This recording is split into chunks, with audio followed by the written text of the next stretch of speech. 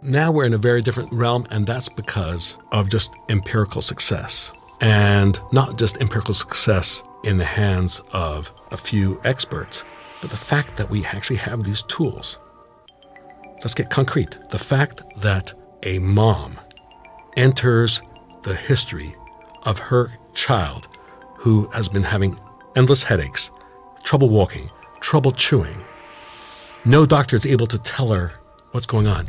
And out of desperation, she types in all the results of the reports and of the histories and physicals into GPT-4, and she's given a diagnosis, which she then goes to a neurosurgeon, gives him the imaging studies, and says, GPT-4 thinks it's a tethered cord syndrome, and he looks at the image, looks at the child and says, yep, that's what it is.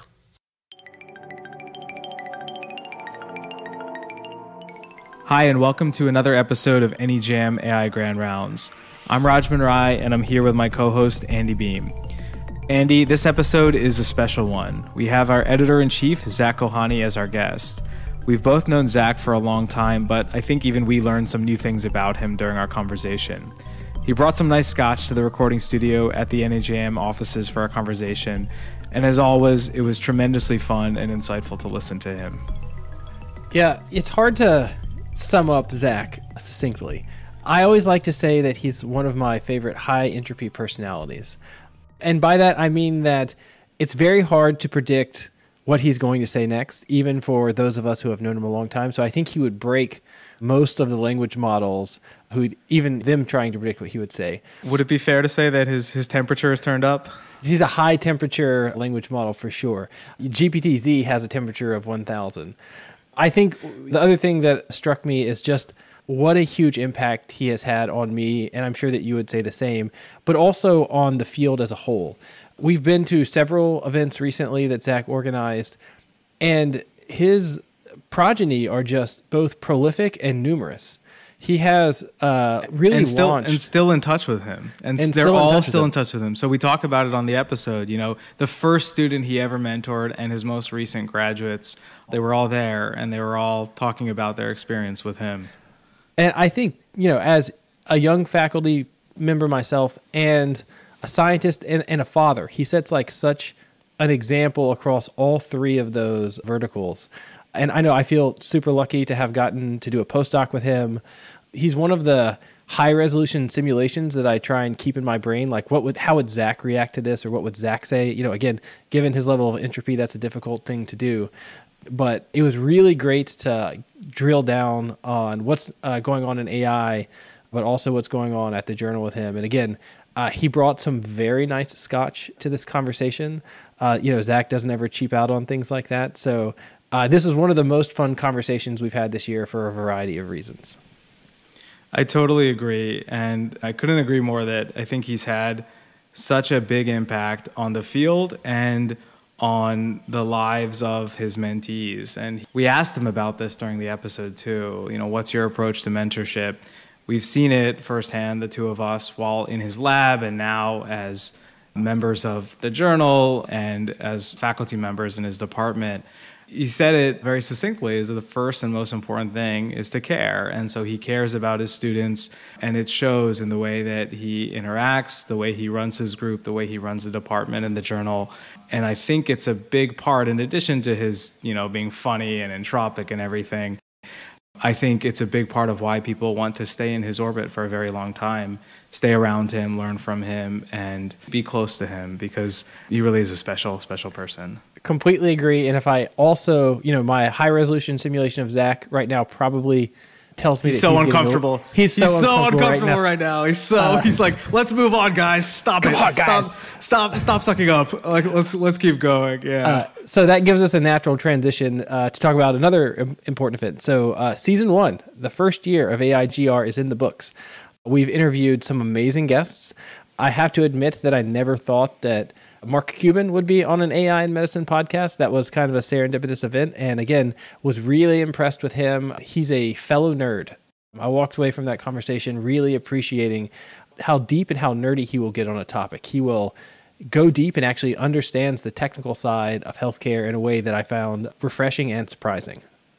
Yeah, I totally agree. It's also extra funny to me because we spent a serious amount of time during our postdoc days in Zak's lab just talking about basketball and Mark Cuban and the argument he had with physicians at the time.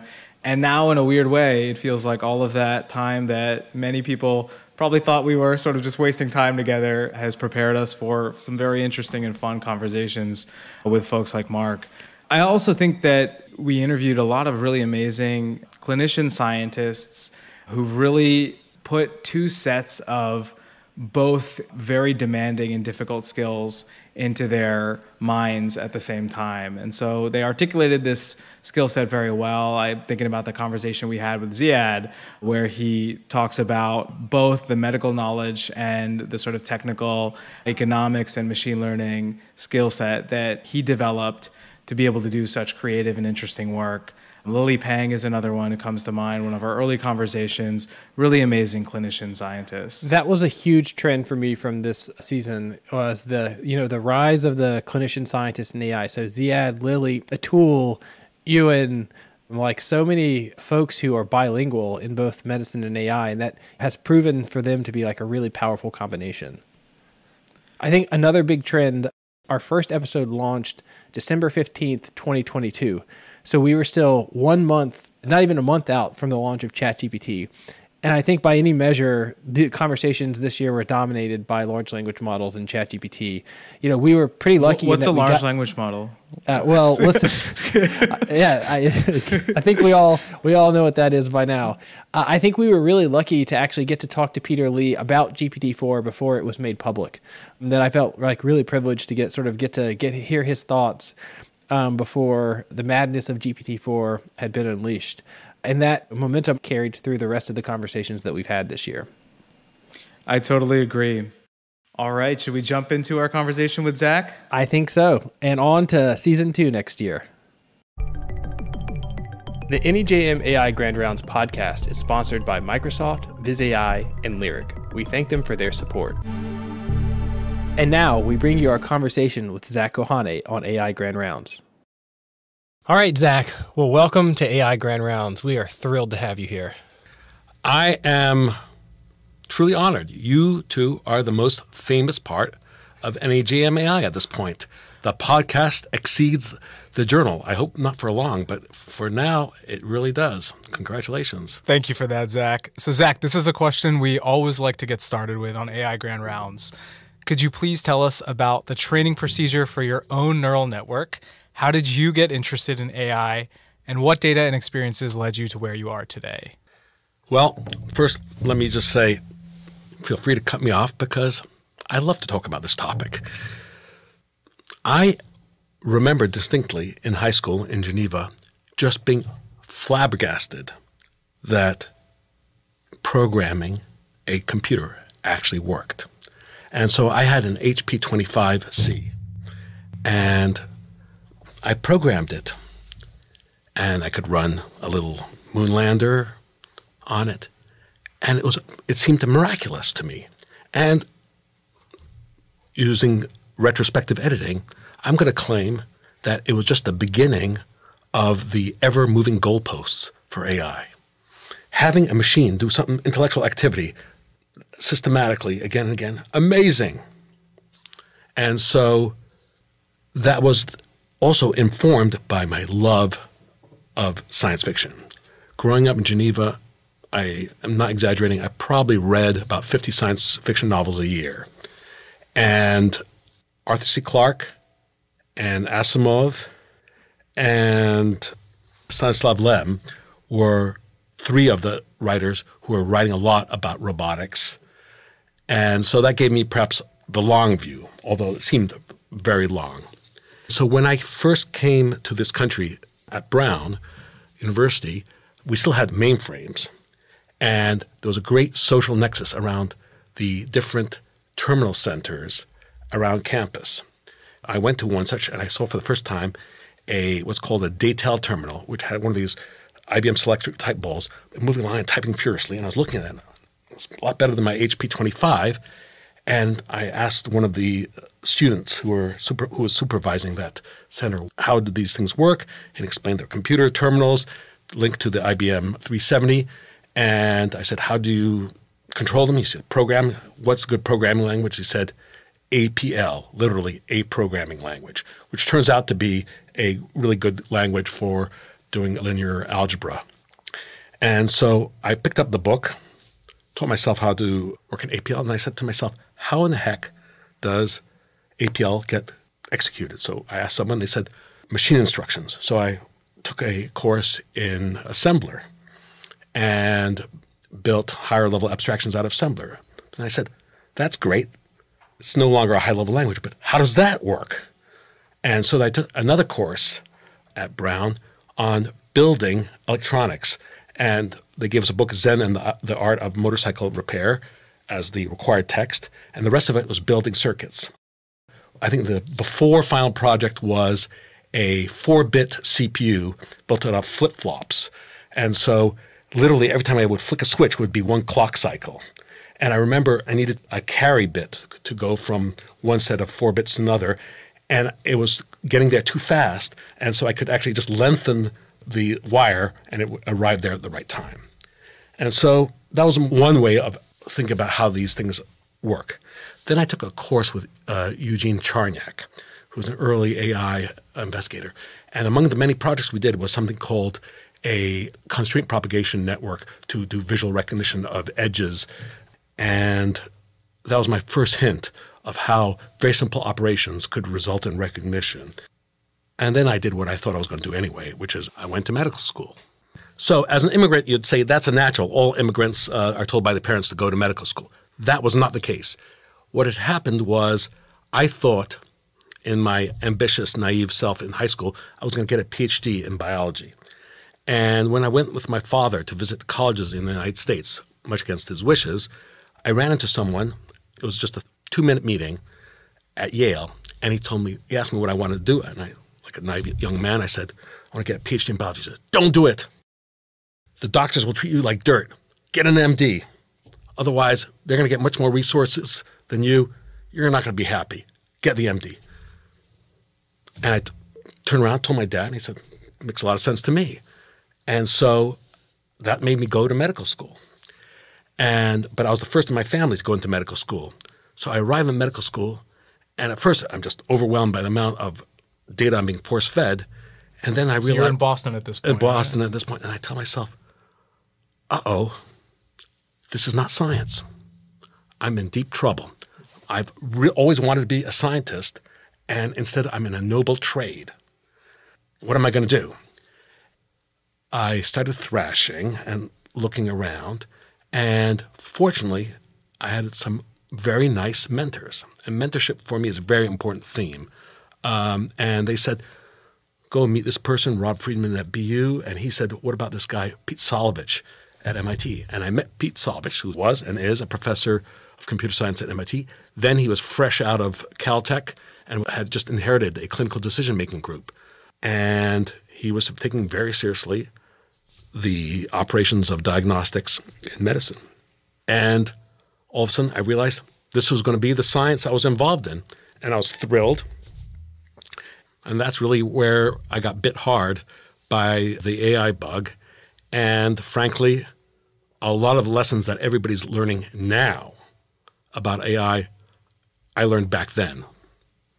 So even though we had, as it's called, an AI winter, a huge and well-earned disappointment, a lot of the fundamental lessons about decision-making, utilities, probabilities, bias were all there in the PhD work I did back in the day. One of my favorite pastimes is to go back and read papers from medical AI of that period, because in many ways, obviously, we're using different methods, but the messages are still fresh. You will see in many papers like, the promise of computer-aided decision support has been long promised but has never been delivered on. What do you think about what's similar now? Like, what's different? The era of expert AI has always been so fascinating to me, but like, what's different now and what's the same? So it was very strange being a graduate student in the 1980s because you'd hear some luminaries like Marvin Minsky, and they'd paint verbally huge edifices describing how AI was going to emerge. And it was like religion. but I never understood how it was actually going to happen. And it may be that none of us were smart enough to fully understand his vision, or maybe it was a little bit too abstract. Like Society of Mind stuff. Like Exactly, Society of Mind stuff. And so, I mean, he did some very concrete stuff in the day, including slowing down neural network advances for a few years by his XOR result. But now we're in a very different realm, and that's because, frankly, of just empirical success. And not just empirical success in the hands of a few experts, but the fact that we actually have these tools. Let's get concrete. The fact that a mom enters the history of her child who has been having endless headaches, trouble walking, trouble chewing.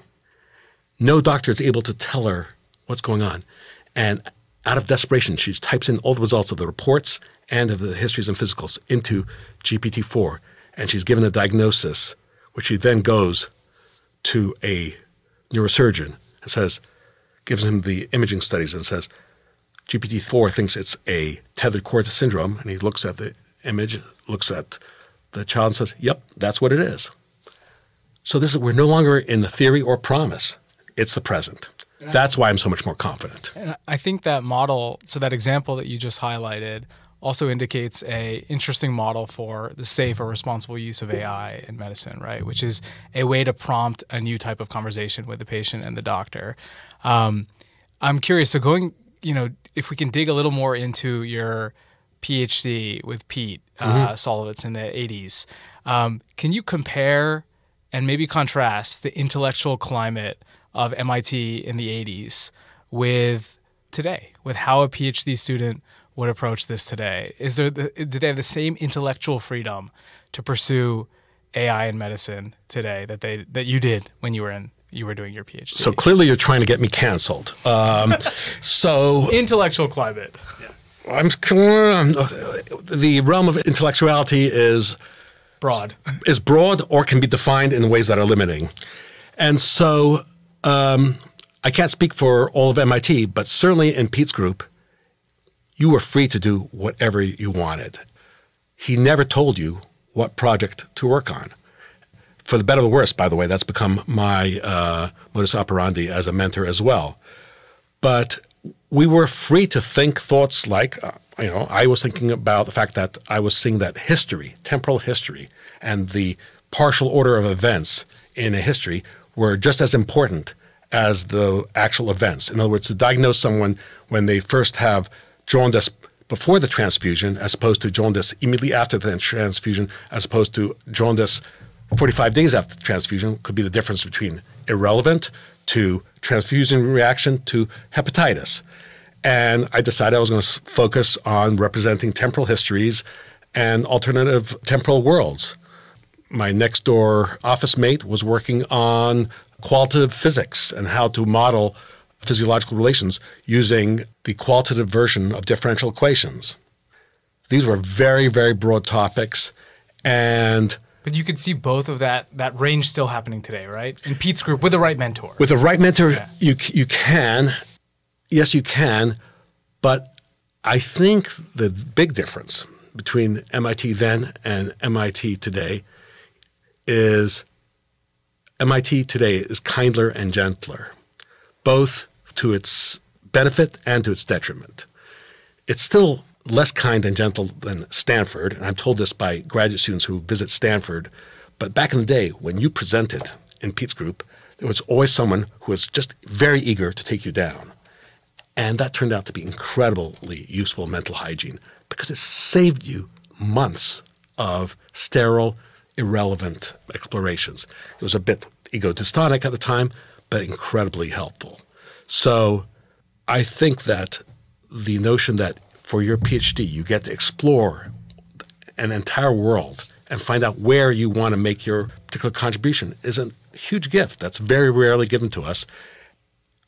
I think we should be doing more of it today.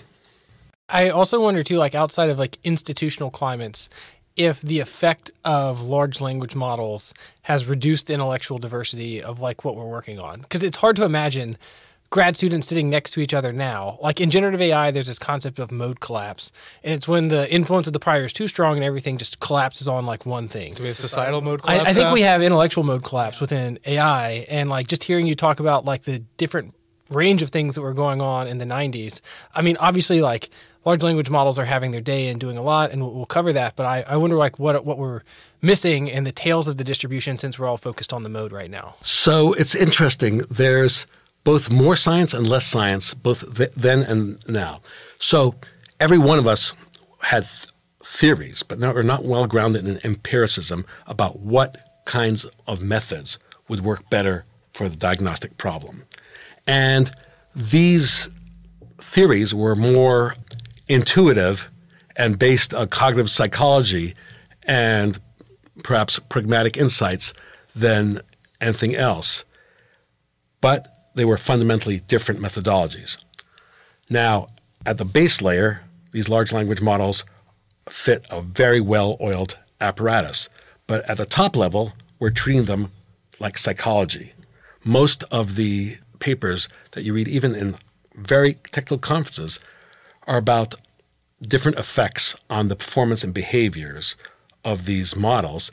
And very few of them really try to dissect out how specifics of the model are actually relating to that. It's like behavioral machine psychology.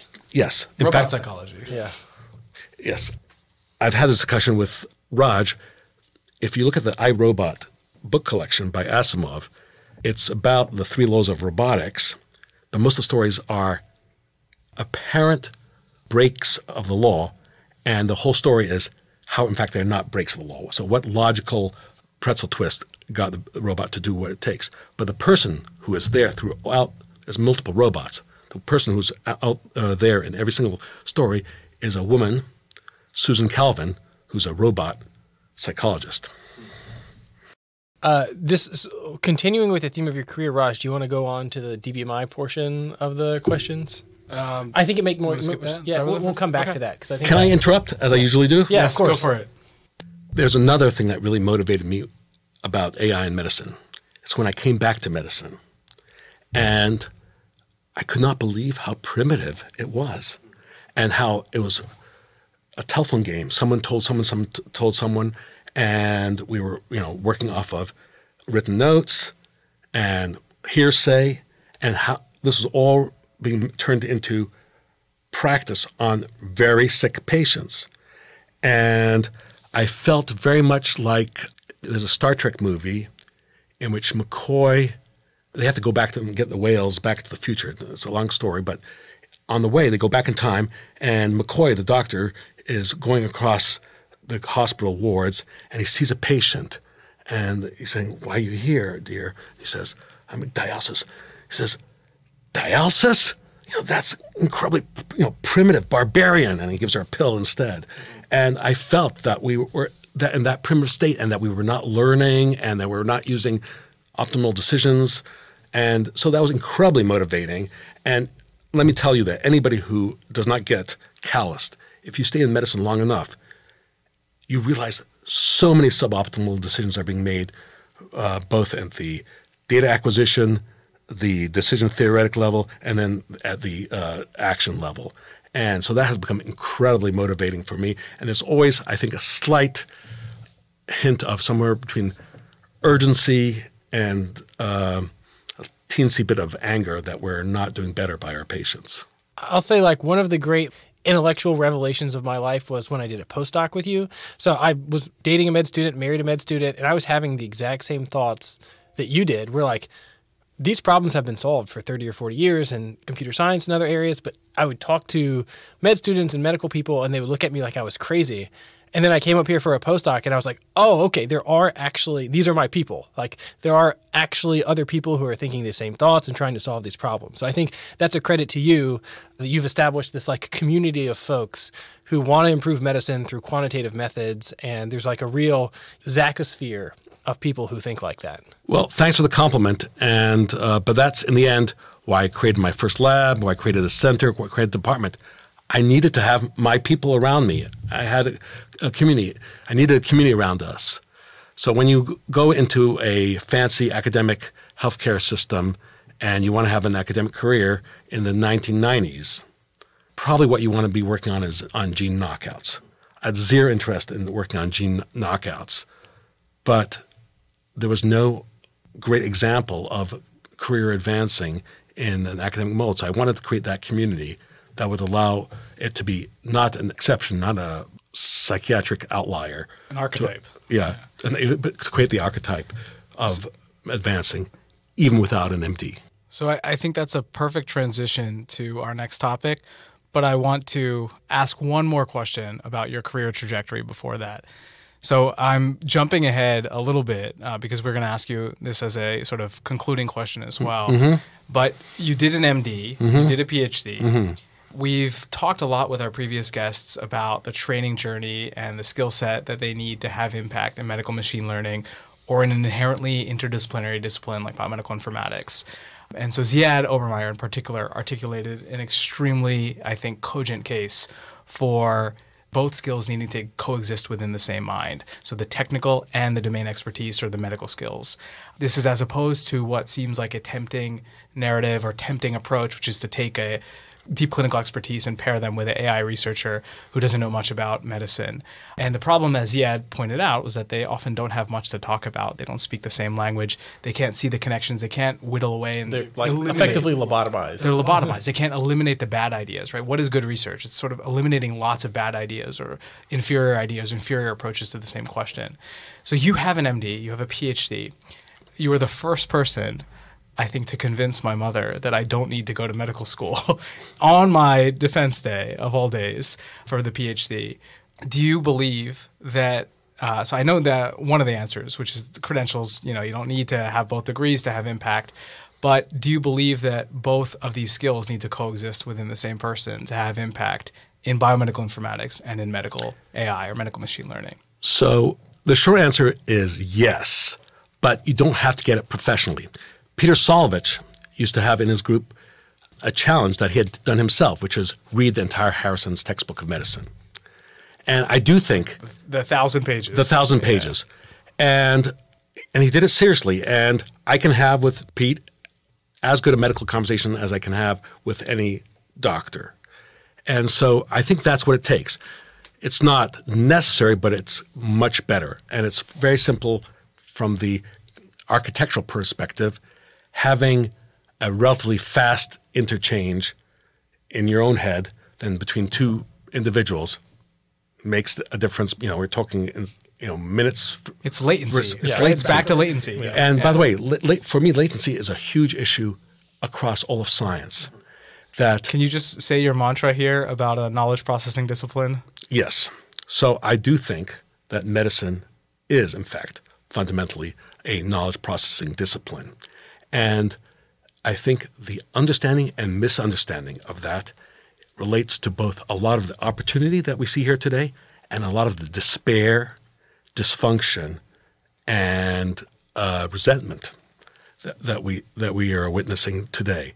And I do think that the latency, even between individuals, as it's encompassed in institutions, where we have to get a research project going, there are so many hops, skips, and jumps that have to happen that shortening them by a factor of 10 would be tremendous.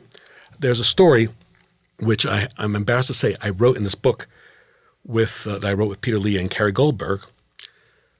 But Peter Lee was smarter than I. He actually cites it, and I was never citing it until I saw him citing my story. I said, I should be citing my story. And here's the story.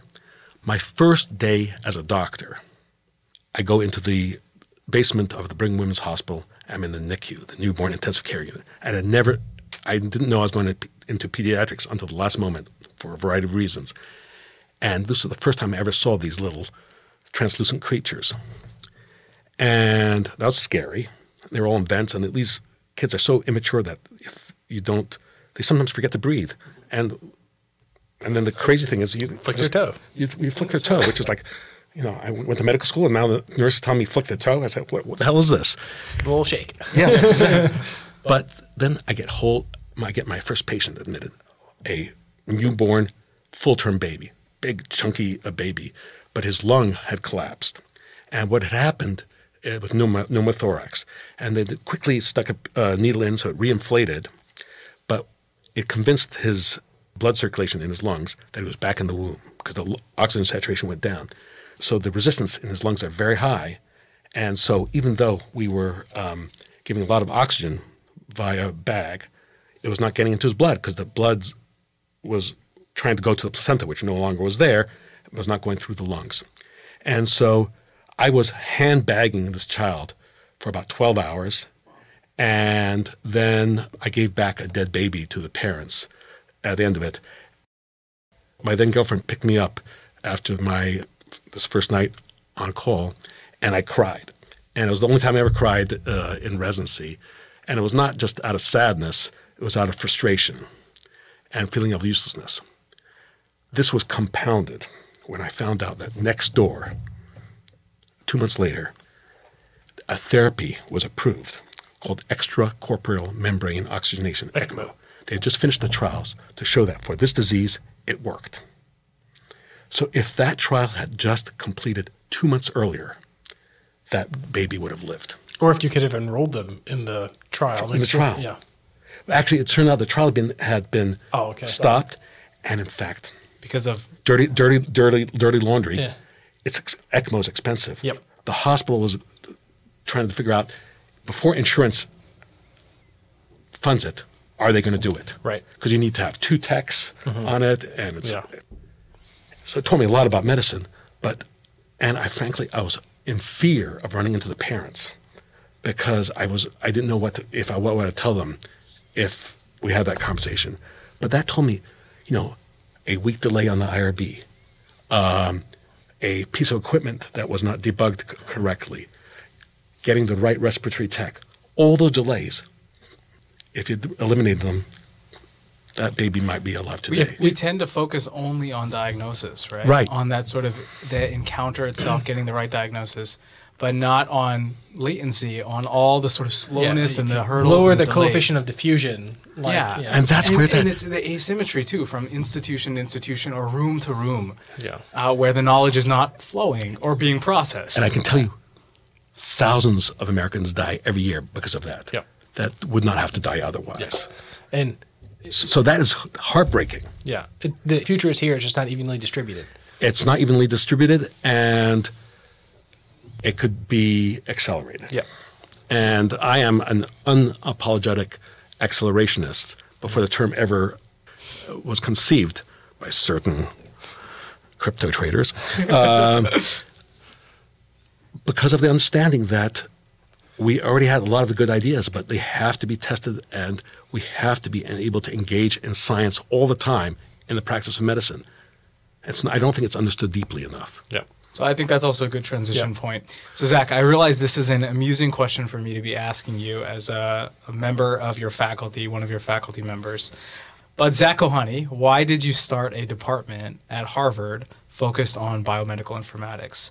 What is your vision for the department? So given that we agreed that I have been repeating endlessly that medicine is a knowledge processing discipline, I asked myself, how will I get a community that not only understands that, but is able to implement the experiments that will be convincing to industry to make this happen?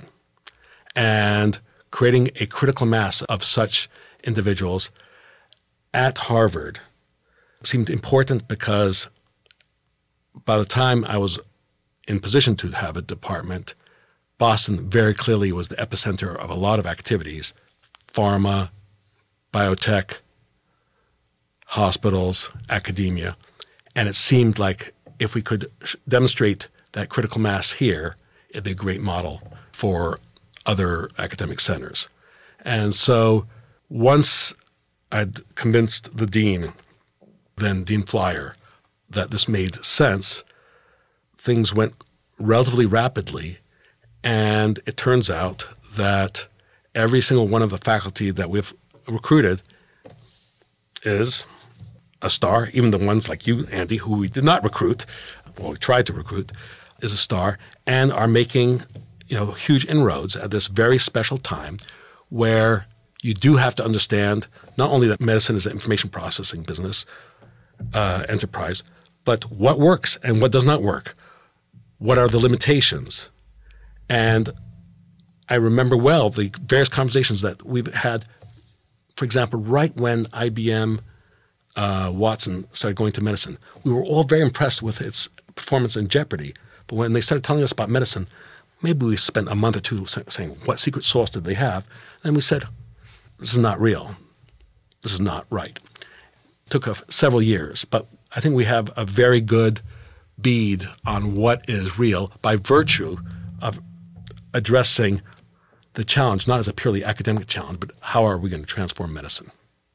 And so that is a research mission, but it's also an educational mission, right? And so you recently announced a new PhD program in artificial intelligence in medicine at the department. Could you tell us a little bit about that PhD program and what you're hoping to achieve? So fortunately, because of the success of these large language models, there's even a further increase in the number of qualified undergraduates who have machine learning skills. What they don't have is appreciation of what the challenges are in medicine, what is medicine, and the practicalities of application of these various technologies to medicine. And so what we hope to do in this PhD program, which we just got our first set of applications, and we'll be matriculating our first group in the fall of 2024, what we aim to do in this program is very much modeled on a much older program that was started between MIT and Harvard called HST, where we take very strong quantitatively trained individuals, PhDs in math, computer science, physics, mechanical engineering, and then immerse them in medicine, medical applications, while deepening their methodological knowledge. And so the goal is just to create, I hope this doesn't sound overly arrogant, a new set of leaders who can actually lead us in this new world where machines are going to be at our side in medical decision making. So we could spend literally 10 hours talking about all the different things that you've created. But I now want to talk about something that we haven't had actually talked about on the podcast yet, which is NEJM AI. So we're all sitting here enjoying some very tasty scotch, courtesy of Zak.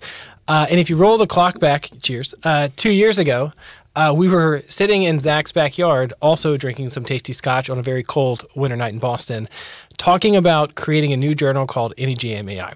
So could you talk to us about the genesis of the journal, what it is, what its mandate is, and why we need it? So it's an odd thing for me to be even talking about NEJM AI. If you talked to me as a grad student that there would be such a thing, I would think it was an elaborate prank. But I'll give credit where it's due. The current editor-in-chief of the New England Journal of Medicine and the prior editor-in-chief, Eric Rubin and Jeff Drazen, thought this was a good idea about 5 or 6 years ago. And then they approached me 2 years ago about it, and I told them absolutely not. There was just not enough good articles. There were a lot of great AI articles, but not enough good articles that would interest a clinical audience. So then they approached me 2 years later. Of course, it was deeper now in the use of convolutional neural networks, particularly for image recognition. So I felt there was going to be enough interest. And then, using my other favorite adage, better lucky than smart, large language models erupted on the scene, not when they were first written up in 2017, but when they started being released to the public in 2022. And all of a sudden, this seemed like perhaps the most momentous occasion in medicine for many decades. And so I was very lucky to be able to then recruit you two guys to be among our deputy editors and an amazing group of members of the editorial board. But what's our mission? Our mission, first and foremost, is something very practical, which is which of these widgets is clinical grade? It turns out there's no authority out there that's going to tell us that this AI program is better than this other AI program. There are some FDA processes which don't generalize well to multiple hospitals or don't specialize well to multiple hospitals, that don't work well with the way medicine changes over time, or the way practice is varied by location. It doesn't really involve comparing one to another. So there really is a huge gap between this promising technology that we're already all using and measures of clinical quality. And so that and its embodiment in clinical trials is the bread and butter of the journal. But in order to make it a little bit more educational and palatable, in addition to this, we're going to have, and we already are publishing in our advanced online issues, perspectives, case histories, and very importantly, because data is so important to the performance of these models, benchmark data sets. And so we want to both advance the field by evaluating these programs, but also advance the field by knowledgeable commentary, knowledgeable reviews, but also creating benchmark data sets and benchmark questions around those data sets to allow others to move the field even faster. Yeah, I think that's awesome. And when you approached me and Raj about this 2 years ago, it was I could not have said yes faster. It was such an obvious thing to want to do. And I'm super excited how the journal has grown. I guess so that Charlotta doesn't get mad at us. Yes. Say that you're an author out there. Yes. And you have a great AI paper. Yes. Why should they submit it to NEJM AI over a general interest journal or a medical specialty journal? So it's like the old Army commercial. We're going to make your paper be the best it can be, because we really care, in the spirit of our training, that these articles be relevant and safe and useful for our readership. And that means we're going to put a lot of effort in working with you, the author, to making sure it's maximally relevant. And so, yes, we love, as much as anybody else, a splashy finding. But we're going to make sure that the splashy finding is, first of all, has substance, but also that we're clear about its limitations, and we're going to make sure that the message in the paper is neither smaller or larger than what the actual data and analysis can show. We really want this to be usable by patients and doctors and technologists as a reliable measure of, frankly, the real thing in AI and medicine. I think it's a good answer. I think we're ready for the lightning round. What about you, Raj? Let's do it. Okay. Okay, so this is a little bit of a Zach deep cut just because I know you. But lightning round question number 1. What is your favorite Radiohead song? God, I'm going to have a meltdown. Okay. What's the one? The end credits one is one that I hear you songs or it's the one that comes at the end of OK Computer. Yeah, I'm having a senior moment. You bastards. That's a good one. I am truly in awe. That's good. Lucky. Paranoid Android. Paranoid Android. Karma Police. Rubber. Karma Police is China Rubber Cheese Pant. The Bins. Actually, because of this, because of how well it got rendered by. Okay, hang on. Radiohead Social Network. Oh, Creep. Yes. In social yes, and there's a movie. Yeah. Well, it's like a different version. It's yes, like different. It's like the a Facebook movie? female version. Singer. It's not female. It's okay. It's like Quarrel or something. Yes, a choral version. Let's get this right. Yeah. Radio. Which is funny because for Radiohead nerds, Creep is not the one. I know. But I love this cover. Cover. Can we sample that in the podcast episode? Yeah, we can be the lead in. Yeah. All right. We got the thumbs up. We have Zak Kohane and AI Grand Rounds. I'm a creep. Yes. Okay. Yes. So my favorite, it's not my favorite Radiohead song, but it's my favorite song because of the cover by Scala and the Kolakny brothers. It's the version of Creep that appears in the Social Network. Nice. Excellent. That is a deep Radiohead cut, so that's a good answer. Zach, if you weren't in medicine, what would you be doing? Writing science fiction. Well, that's okay. So that tees us up nicely. So the next lightning round question is, what is your favorite piece of science fiction, book, or movie about AI? About AI. Yeah, 2001: A Space Odyssey. Yeah, that's a good one. Yeah. Yeah. All right. The second best one is a short story by Asimov where this computer is asked to solve a bunch of things. The last answer or the last question? Yeah. Yeah, that's a good one. I'm amused that I get to ask this question, Zach. Yes. How much time do you spend on Twitter/X a day? And true or false, did your daughter buy you a mug that commemorates your addiction? I recently been trying my best to cut down on Twitter, and I'm ratted out by my iPhone, and I truly believe I have cut down. It's still 1 hour, 30 minutes a day. But I would not be surprised if before my lean diet, I was doing 3 hours a day. All right, so 50% improvement. Good. Yeah. And yes, my daughter did buy me, "You are a Twitter addict." And it's coming to the point that my friends are beginning to try to shame me, as Carrie Goldberg just did on Twitter, X, to say that I'm spending too much time there. This is one of our highlights. I will too, say, right? like, the most reliable way to get an answer from you is to send you a DM on Twitter. Actually, I think we sent you the prep questions for Yeah. this on Twitter Yes, DMs. yes, you did. So You're about to get spammed You're from about to Twitter get spammed. DMs. You better close the Sorry, DMs. Yeah. Here is a good AI comment, but it's in the end it's just an excuse.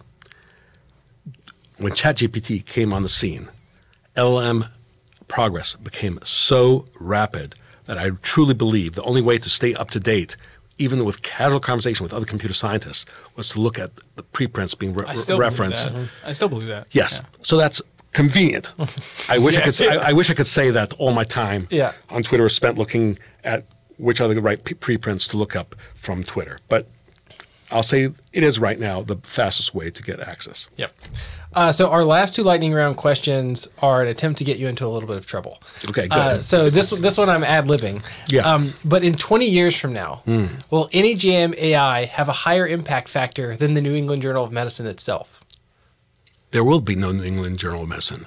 NEJM AI will have subsumed New England Journal of Medicine. fantastic. It's going full Borg. Yeah. All right, our last question, Zach. Who will win the 2024 U.S. presidential election? Oh, my God. And do you have any bets attached to this? Yes. So, With your deputy editors? well, yes. So I had bet, and I really regret this bet because it was way too optimistic. I had bet with my deputy editors that Trump would not win the primary. So unless he decides to go in as a third-party candidate or something else happens. This was in 2016. This was 2016. Yep. No. Trump's first presidency was No, 2016. no, but the We bet. bet Oh, against. yeah. We lost. Oh, we bet on the other side, right? Yes, right, yeah. I'm talking about the bet right now, now, that so that- bothers me. Yeah. Yes. The bet that bothers me right now is that I took on a bet with you after Joe Biden was elected Yeah. that Trump would not be the nominee of the Republican Party. It seemed to me at the time a reasonable bet. At this point, it no longer seems like a good bet, unless either he runs for third party or something else happens. Or Sam Bankman-Fried pays him $5 billion not to run or something crazy like that. I don't think, well, Sam Bankman-Fried, can I just point out, yet again, another way to pronounce Bankman-Fried's last name is Bankman-Fried. Yeah. Nomen est omen. Nomen est omen. Yeah. Can you tell our listeners what that means? That means it's a Latin saying, which is, your name is your destiny. And yes, I don't think the $5 billion from Sam would do it. I think there's an issue of pride. But at the same time, I truly do not know who's going to win the election because I think that the number, it's like a truly chaotic process, both in the colloquial sense, but in the technical sense, because there's so many initial conditions that we don't know of that may affect that process. It could be Trump. It could be Biden. It could be someone that we didn't see coming. Yeah. Fantastic. All right. Well, you survived the lightning round. Yeah. Cheers. Congrats on surviving the lightning round. And congratulations on a great year of the podcast. I was joking about it at the beginning, but I've gotten so many compliments around such that I've almost convinced myself that these podcasts were my idea. Congratulations. The ultimate compliment. I will say you deserve a lot of the credit because you put me and Raj next to each other in cubicles for our postdocs. Well, we were eventually separated because we were having so much fun and there were multiple noise complaints. And so actually we've been training for this for a long time. Yeah, And so well you done. actually do deserve indirect credit. So I think we spent a day of our postdoc as postdocs do discussing the Mark Cuban debate with physicians. Yeah. And so it was perfect training for this, Zach. So thank you for creating the setting for Disrupting County Library and training for this. And so, if you want us to mention you in next year's, we'll do this again in a year. We're going to pick out 2 articles that we want to commemorate after a year. Yep. So, here's my challenge. Whether it's through drama, science, excellence, or impertinence, submit that article that will get you mentioned In the December episode. in the December episode excellent. of 2024. Yeah. All right. So, Zach, we just have a couple big picture concluding questions for you. I'm going to change this one that I was going to ask because I think you addressed it in your career arc already. So instead, I'm going to ask about your mentorship philosophy. So I have to say, I was at this meeting that you organized in Maine, the RAISE meeting, very important, excellent group of individuals that you recruited to the event to discuss safe and responsible use of AI in healthcare and medicine. And I was struck by the agenda, the level of discourse, the investment that everyone had in the goals of the meeting.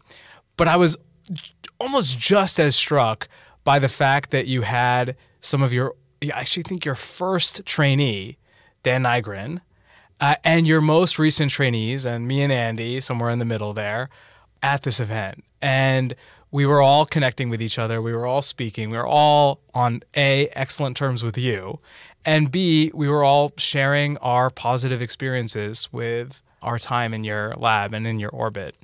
And I think it speaks a lot that you're still, 2020, this was a couple of weeks ago, that you're still connected to all of your mentees.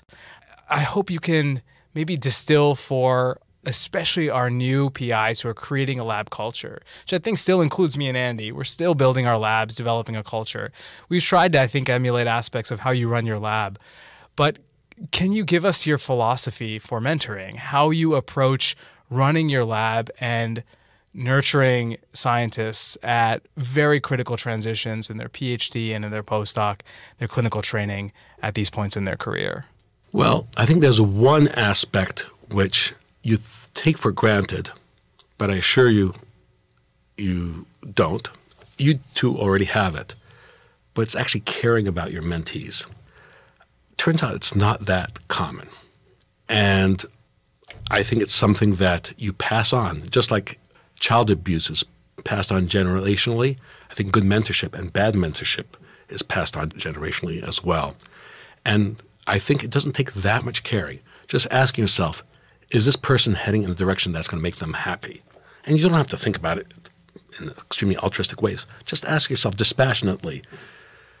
Just by doing that, you're making yourself 3 or 4 standard deviations better mentor than most people. So if you have that edge, then the next comment becomes relevant, which is... That's the first order effect. That's a first order effect. The second order effect is let them explore. Yeah. And let them fail. Yeah. And absolutely let them fail. And, just shrug if they fail. Don't try to make them feel better about it. Don't make them feel bad about it. Just shrug it. It's what happens. On to the next thing. Yep. All right. So I think we probably have like 10 minutes left. So I think this is the December episode. So I would like to look back at the year that was in NEJM AI. First, I would love your thoughts as editor-in-chief of like any big trends that would be worth pointing out to our listeners. And also maybe, I think, tease the editorial we have on the use of LLMs that will be coming out. I think that might be an interesting discussion point too. Right. So I think, one trend that I just want to note, it's not a trend, it's like, because it's a flat line, is essentially all our submissions involving large language models involved one model. Yep. ChatGPT, 3.5 or 4. I hope that's going to change. And so therefore, there was not much in the way of comparison of other modes. It was more like, what can this do? And so there was a lot of, isn't it amazing? It's like the dog in the opera. It's not how well it sings, it's the fact that it can sing it all. And so we were seeing GPT-4 doing a lot of tasks that, frankly, most of us would have been skeptical that any AI program could do. And even if there were a lot of problems, as people had pointed out, the fact is it was doing it in some semblance of something competent. In terms of trends, I think what's delightful, I think you just shared with me a clip where our associate editorial staffer, Morgan Cheatham, was hosting Daphne Kohler. Yep. And she was commenting about the fact that we're on the steep and exponential. And just to make it real for our readers, the fact that we went from a GPT that scored lower on the national medical boards than any human to a GPT or MedPalm that scored better than 90% of those taking the boards in under 3 years. It's completely wild. You heard me in your office as a postdoc for years talking about trying to get an AI to pass the USMLE, and I would bang my head against the wall, and we couldn't get higher than 40% on actual like USMLE questions. And it turns out that we were just a couple hundred of billion parameters short. And the fact that this went from like completely intractable to now almost completely trivial. Like we take it for granted, right? Over a year, like every day I wake up, I'm shocked. So that's great. So that's what Daphne was saying about exponential. She also said we don't know that's what the point. The exponent is. We don't know the exponent. And so therefore, we should be extremely reluctant to make any prediction except to say, A, whatever the problems that we have are not the problems that are going to be relevant next year. Mm-hmm. So I think hallucination and up-to-dateness will be less relevant next year than they are now. Yep. But there'll be other problems. I think one of the bigger problems will be, what if this thing ends up saying things that are right and we don't know how to prove that it's right? Yep. I think the bigger problems, from my perspective, is how to get our educational system and our medical system to keep up with this crazy approach, increase in capacity, because all of a sudden we actually have the potential now, next year, to give superlative performance. And it'll become a legitimate question, just like my baby, my first patient baby. Why are we not giving that patient, where it's uncertainty about what to do next, the benefit of a second opinion? Yep. And I think that question will not be a 10-year, not question, it'll be a next year question. Yep. Yeah. We also think about equipoise a lot in medicine, and not using AI will not have equipoise in the very near term, it seems like. So I think that's it, Zach. Are there any concluding comments that you would like to leave us with before we? Yes. I think that you're talking about the future, and I think I referenced this before, which is what a strange era we're living in. Doctors, more than ever, are discouraged and stressed. And yet we have this exciting technology that's going to revolutionize medicine. And there are other technologies that are going to revolutionize medicine. But medical doctors have never been more stressed, depressed. I think a survey showed that young doctors in the UK, somewhere like 50% were looking for careers other than clinical. Mm-hmm. In the United States, I think it's about 30%. At Harvard, I think it may be closer to 50%. And it's a sign that the best and brightest don't feel that they can change medicine in the standard process. And so I really do think this is a wake-up call for those of us who seek to be leaders, to say, how can we take all these pieces, these new biotechnologies, new AI technologies, the current broken ways of paying for healthcare, and turn it into something very, very different? I think it's a real challenge, and you have to ask yourself, why is it that still today the most recognizable sign of a doctor is the filthy stethoscope that they're hanging around their neck that's touched so many other people and carries the virus from one person to the other? Why is that the symbol this very old acoustic technology the symbol of medicine. Yep. Well, Zach, on behalf of the entire staff of NEJM AI, it's been a great year, and we look forward to a productive 2024. Thanks for being on AI Grand Rounds. Hear, hear. Thanks, Zach. This was great.